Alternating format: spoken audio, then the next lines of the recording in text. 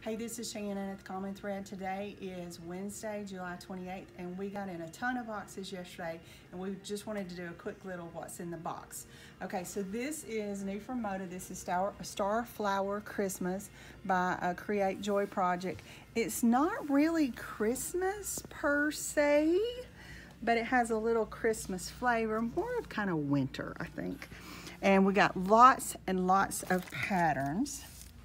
So these two here, several choices you could make. And then there's a couple, 3, 4 over here.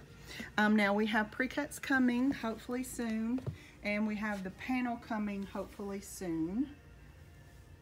So lots of great ideas to make something with Starflower Christmas. Okay, we also got in, this is Red Barn Christmas by Sweetwater. So some just little tiny little prints, some little wording, some little tags, labels. Cute, super cute. Great colors, very kind of traditional color.